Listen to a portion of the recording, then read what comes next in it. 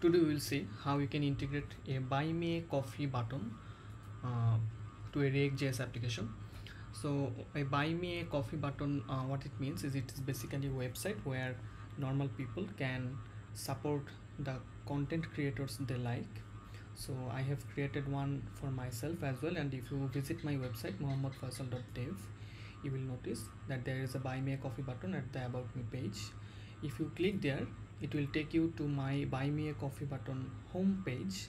What you can do is you can donate me something like a single coffee costs $5, something like that. So this is a way to collect donations from people basically. So today we'll see how we can integrate a button like this in a ReactJS application, and we will see two ways to do it. So let's head over to the application. On the right side you can see that I have already created a basic ReactJS application. It has nothing. So basically if you just run npx create react app react buy me coffee, this command, it will create an application for you as well. All the codes will be in the description.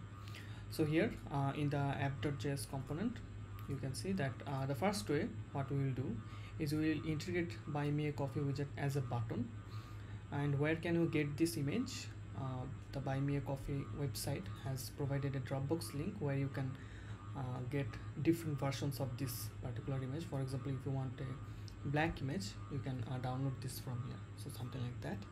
So I will give this link in the description so that you can get it. So after you get the image, we will head over to your project and place the image inside the public folder, and then create a new component called buy me a coffee button. And in this buy me a coffee button, you have to create a link.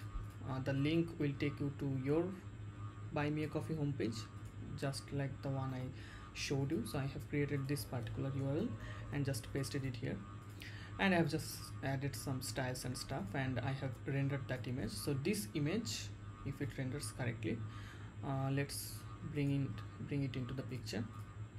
So buy me a coffee button. So hopefully if it works on our website, on ReactJS application, we will see an image called buy me a coffee, and if you click here, it should take you to your buy me a coffee homepage and people can buy you coffee there. So that's one way to do it. There is another way to do it, which is rendering the so if you want to collect the payment directly inside the application, you don't want to take them away from your application to a buy me a coffee application, there is another way to do it. That is pretty simple as well. We will just render the website inside an iframe basically. So here I have created another component which is called buy me a coffee widget, and in the path you have to look at this path carefully. So buymeacoffee.com widget.page/username, this is the username that we are using for me. For your case it will be your username, and the rest of the URL should be pretty straightforward. You can customize the color here as well if you want. So that's another way to do it, and you will just render it inside an iframe. That's it. Let's bring this into the picture as well, buy me a coffee widget, and let's see how it looks. This should be pretty simple. So this will render this thing inside your blog or your personal website, anywhere you want, and the users can just directly select how many coffees they want to buy you.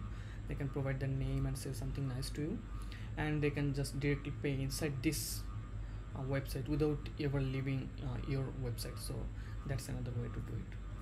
So that was a short demonstration of how you can integrate buy me a coffee widget to a ReactJS application, and this works pretty much the same way inside a Next.js application as well. So if you want to do that, that's basically same.